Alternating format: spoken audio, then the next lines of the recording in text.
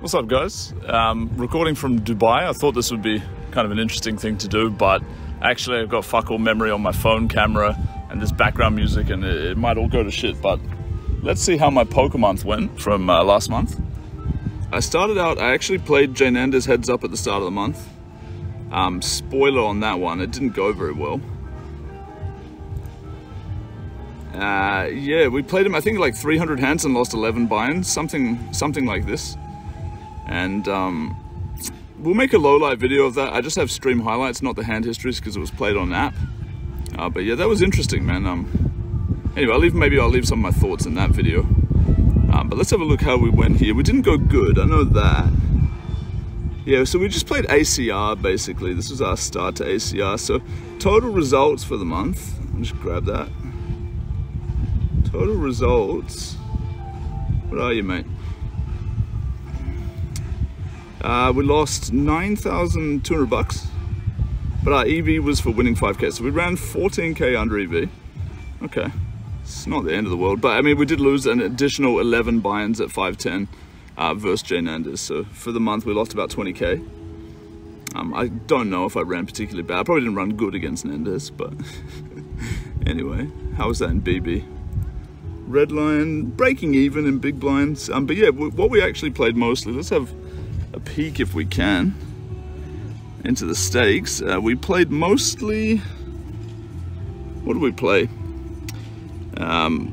Most of our hands occurring at 510, 1020, 1530 and 2550 on ACR, and some bomb pots and stuff that were pretty interesting. I guess we'll just dive into, oh yeah, okay, so I played some 100, 200 as well. I only played one hand basically. I defended. Sorry, this isn't the best display setup here. Okay, let's have a peek. Yeah, so we played one hand of poker. I actually ended up simming this hand just to see if it was stupid or not. Anyway, let's have a little skip through. We're in the big blind, and MP Omaha for rolls. So pretty well known high stakes reg opens. I hate these stats. Can we get rid of these? Can we just unload it or something? I don't know, whatever. Some shit stats in the way, that's always good. We're min buying into this table, and we defend the double suited King Jack 8 deuce high suit. Anyway, we flop, you know, some sort of relevant blocker and backdoor, but we can't really do anything against a sizable or any reasonable c-bet. But he checks it back. Turns it to a spade, so we've got bottom pair, spadeless, no gutty. Sort of considerable for a bluff. I don't do it, and in theory it would be a bad play. He checks back, and then on the river we elect a bluff, which was like a 0.05 losing decision for 75% pot. And he calls. He has top pair, a straight blocker and a flush blocker. Pretty understandable call. So that was not my largest pot, but it was a hand at 100, 200. So I just thought that was kind of interesting for you guys maybe. We play a few other hands at 51. We play like one orbit of this. Apparently we win a pot. We just have aces and nobody flops anything. It's not particularly interesting, is it? Oh my god. Oh, it's a, yeah, they have this crazy format on ACR. It's called the no rat hole table, where you can only buy in for 10 BB, but you keep your stack for like a week. So some people have massive stacks. Like if we go around the table here, actually none of these guys have stacks. Everyone was shit stacking this game. But yeah, so whatever, we have AA, we open for pot. Guy defends, and I guess we're gonna just ram this in post. Hard to know if this is a perfectly played decision, but I think aces with a diamond, whatever. What can you really do? We've got like 3/4 pot effective.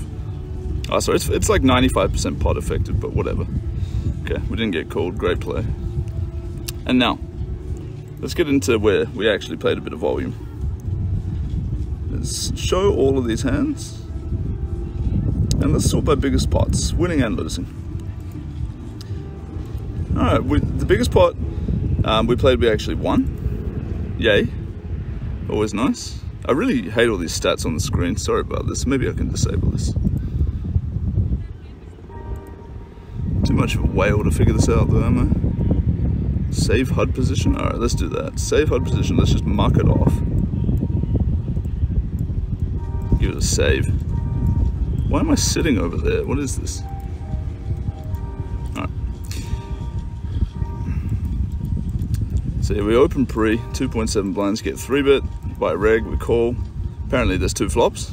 It's going to be a spoiler for what's to come. But he bets. Yeah, these spots are kind of annoying because if you flat, you know, we can basically never fold any turn. Like, I mean, you could arguably fold on an ace, but we can basically never fold any turn if we flat. However, he could check fold some hands on a turned club, you know, like maybe he has 2 pair and my flatting range makes a straight, like say the turn is a king, queen, or 10 of clubs. Like he can probably check fold like 2 pair and shit in this situation. So when we're 50-50 equity wise, I don't know, it just feels like a possible mistake to flat to me in this spot. Kind of a weird one. But yeah, I shove. He calls and we run into dry top 2 and we managed to win both flips. So running good for once. Oh, this one is cool. This is a bomby. So in a bomb pot, it's 5 BB usually. Sometimes it's 6 though. But anyway, this one, I think it's a 5 BB. 6-way bomb pot. We flop dust here. We are deep with a bunch of people in this particular hand. But yeah, we flop dust, bottom pair. Everybody checks through them. We turn 3 of a kind. I like to bluff with this. Like, I feel like a lot of flushes have to just fold to the turn stab. So we stab it up for third. We do get a caller. And it goes heads up. So it's like sometimes I'm just running into pocket ace, pocket 10s, 10-8, 10-4. You know, that's just how it is sometimes. But if you got to decide what to bluff with here, a 4 does seem better. Like, I was thinking, man, do I want to have 10-8 here maybe? But then it's like, well, then they have a 4 more, which is kind of bad, you know? Because they're going to block hisies with their 4. Like, maybe they got a 4 flush, for example. In any event, I decided, whatever, let's just ram this one in for about 80-85% pot, whatever the fuck it is. He calls, and he has a 4, actually, with a flush. So no hizzy for the man, but he does make the kind of hero-y call. Interesting call. Kind of a good call, probably a good call against me. But yeah, so we get kind of fucked on that one. What else goes down? And a bomb pot we just hold. With 2 pairs, shoving into 2 people, not too interesting. I feel like this was an annoying spot, whatever this was. Okay, so we got an open and a call. 2.5 BB open. We're going to continue here. It's marginal to continue. I think that flatting player is the fish, though. So I don't totally hate this decision. It's kind of whatever. I don't lead here, which is also kind of interesting, but whatever. And the fish bets, what is that? He bets a pretty healthy amount, 3/4 or so. I decide to flat, reg check folds, and now we turn a gutty along with our bullshit. I could also consider like donking as a bluff here because we only have SPR 2 and I don't think we can fold. But whatever, I check. He pots it. I don't think we can fold, but maybe we can. It's like one of these gross spots, right, where we're in trouble against a set and some higher flush draw over pairs and stuff, so I don't know. Could have played this like shit, but I just felt like you can't really fold this kind of a hand. And we get it in twice, and we lose to a set twice. Yeehaw.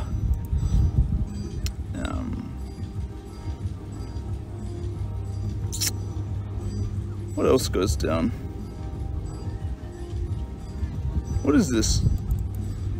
We pay a man off? We don't have much. Blind v blind, okay. We limpy checky. Dry top 2, and he just has it. Yeah. So we do c-bet here. It's kind of an interesting decision whether we c-bet or not. I just RNG these, like in these kind of spots. I just RNG them when I think they're close combos. Anyway, yep. Check pot, call, deuce, checky. I mean, I just don't really see how you can fold this. Like, I get having a 6 is kind of bad, having a queen is kind of bad, having a diamond and a spade, honestly, kind of bad, but top 2 feels like a hand that's just tough to fold on the run out. We pay it off. He's just a nit peddler, as they all are, really. Yeah, so I don't know, some interesting shit. This one's interesting too, where we just flop a straight flush somehow. Yeah? Oh, and a 3-bet pot, right? Oh, this guy's a fish as well. So we're up against a fish here. Flop him dead. I take the check back, pretty understandable. He bets the turn, we flat with like min money behind. These spots are also kind of funny because you just have like no money whatsoever. Like, the reason I don't shove here is because I think sometimes they're bluffing, but they like river something and then they don't fold for like the crumbs behind. Whereas if you shove, like, they legitimately have to fold some of their bluffs because the board's so locked up, even though it's a tiny, tiny amount. But he jams it in on the river. He's actually made a low straight here. So it's kind of a weird one. He had bottom 2 with a gutty, bluffing the turn. So it's quite a random play by him. I mean, I'm not really sure what he was up to, but I guess he was calling my jam. Anyway, that's one of the fish that play 5K. He plays like 4 tables and shit. He's not the worst fish in the universe, but he's good action for the low rake structure, that guy. A lot of these hands are just coolers. I make a bad defend pre and get punished. I guess I'll show that one. This is a bad pre-flop defend, just a losing play triple suited. It's actually slightly losing single, so this is quite a punt triple to defend this hand, but I felt like the reg was quite weak, so I just wanted to fuck with him, plus fish BB. Anyway, it goes 3-way to the flop. I think I consider a donk. I'm not sure if I go for it. I do actually go for it. I mean, like, obviously check raising this hand's also fine. He's going to flat the flop. We're going to pile it on the turn. Pretty understandable. And guess what we run into? Should be obvious to everyone watching. Tops his flushy, and he wins them both. So yeah, that's a rough ride. That's why you don't flat that hand pre, I guess. Ace, king, king, losing some shit. Whatever. The problem with sorting by big pots is they're all just coolers. Like, the weird interesting hands are often like limped pots, or like, you know, things that aren't particularly big. Bluffed a couple of bombies. I mean, as you can see, my red line was okay for the month, so I didn't do end of world bad.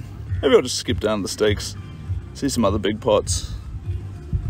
Like I said, my phone battery is running low, so might be the play. Alright, so we lost a pretty healthy one over here. Yeah, this might have been a rough ride as well. This is like one of my first, I think this is as soon as I went on ACR. Okay, so we call a raise pre.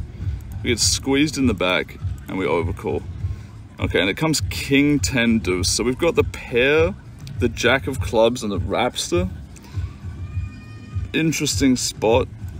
Do I take a donk here? I pot donk. Yeah, it's strong.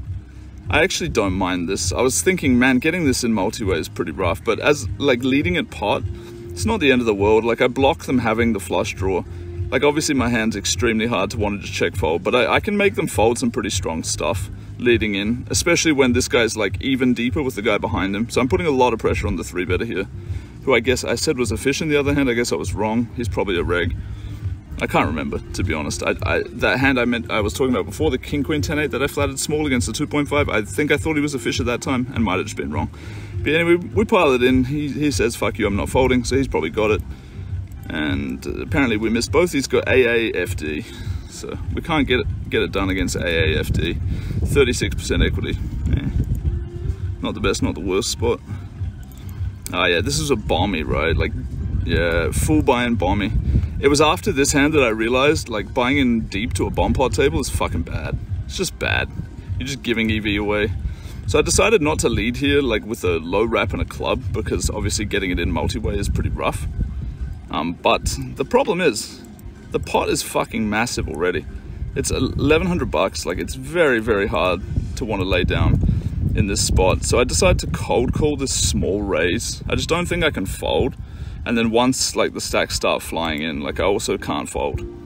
So I just put myself into a spot that I don't really want to be in. 27% equity. But if they don't have a flush draw, like if they both have a set, or if they both, you know, on the 2-pair kind of buzz, like, my hand's just so golden. But yeah, guy has set flushy against nut flushy, so yeah. I don't know, it could have been a cooked off buy-in. It just feels hard to fold to the bet small raise action in front of me, like, considering the pot size. So there's like already 1,100 in the pot, and it goes to like 3rd pot min raise, you know. We got a rappy. Tough to fold. I don't know, mate. It's kind of an annoying fucking hand, to be honest. Some guy blasts one off to me here? I think he might. Oh no, it's just a bomby. This dude comes in leading in the bomby, leads half pot. We'd min jam it. He gets it in. He's got queen, queen, deuce, deuce. All right, mate. Unlucky. I guess that was the fish. We found the fish in the end. Oh, this is a bit of a tilter. Your boy goes, you know, he gets optimistic and blind be blind. Raise pre, I defend it. half pot stab. I got a gutty, I got the jacks, I got the backdoor. I call, turn a jackie, villain checks. We decide to value bet here for 2/3. Villain calls and the river's a duck. And I decided to put the hammer down and go for the value. And yeah, get check called by aces. It's obviously what was going to happen every time I decided to do that. A pretty standard looking hand, I'd say. Maybe the turn decision, you know, you could do a bit of both. But yeah, I don't mind the hand.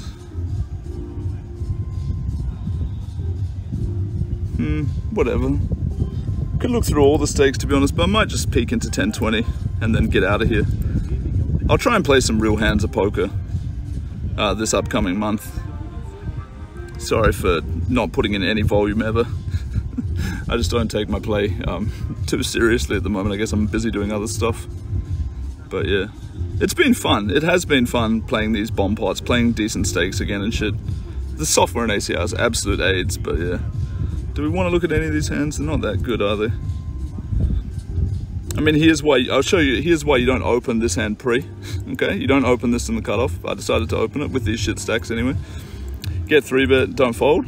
Top pair, flushy, sweet. Get it all in, lose. Man with a set. I mean, this is not a 3-bet either, but whatever. Whatever. We're just all having a bit of fun, aren't we? Playing some PLO. So yeah, that's it from me. Check out the Jane Anders lowlight video. Hopefully that'll be funny. I mean, it was expensive for the amount of hands and hours that we played, but you know what? I did learn a valuable lesson. He was basically saying that he figured out a lot of how I play based on just watching me, you know? And for some of you who followed a bit, I said that I didn't really want to play heads up on stream because I know that I'm just too far away from GTO. Like, it's too easy to exploit. If anyone actually wants to pay attention, they can be like, oh, he's doing this too much. Oh, he doesn't do that enough. Oh, you know? And learn quite a lot about what I'm doing, you know? And yeah, I got a bit punished in that way. So even though I already kind of knew that, it was valuable to like have it taught to me, you know, the expensive way. Because now I'm not saying I won't play heads up on stream, but I'll certainly be more hesitant to play people who are willing to play me if I assume that they've seen enough of how I play and whatnot. And I'll probably have to go back and review some of my plays so I'm not just, you know, being too exploitative in spots or, you know, just deviating from what I should do in theory just due to my lack of knowledge of what I should actually do. I should look into it more if I want to take heads up more seriously. But yeah, it was a good game. Catch you guys next time.